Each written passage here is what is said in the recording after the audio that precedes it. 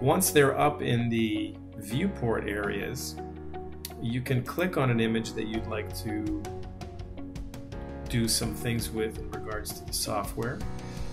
So with the left mouse button, if you continually hold it down and move it from left to right, you will have a brightness feature, and up and down will do a contrast. So you have real-time contrast and brightness adjustments that you can make on an image by just holding down the left mouse button. By holding down the right mouse button, you will get a magnification window, and this magnification can be set in the setup as to what magnification strength you would like it to be.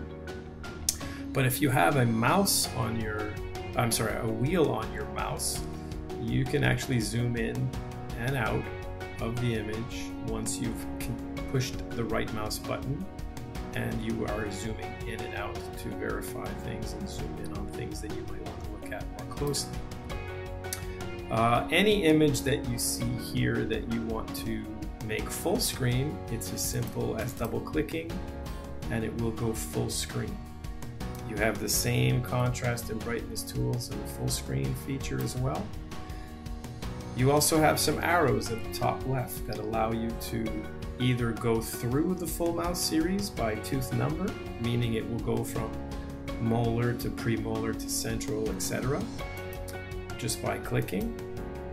Or you can actually go down through the chronological order of one specific X-ray, meaning if you were going to see a bite wing in the last 6 months, 12 months, 18 months, you can see here that it tells me the tooth number and that it is image 3 of 3.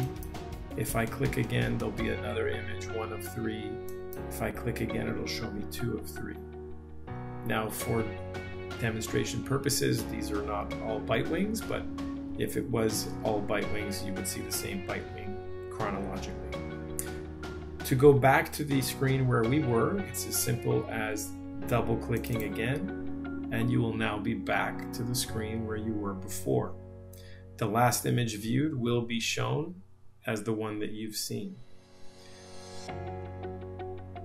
Another nice feature when you do double click the image and double click the image is you do have a full screen slideshow that you could go through that will again go through all the images in the full mouse series, so you can communicate full screen with patients the situation,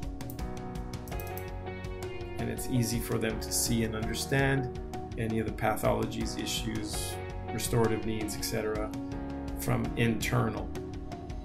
If you wanted to complement the internal information with external information, you can then go to your intraoral camera mount, which is where we would save images by tooth number again, and you could easily put up next to an X-ray the image of the tooth.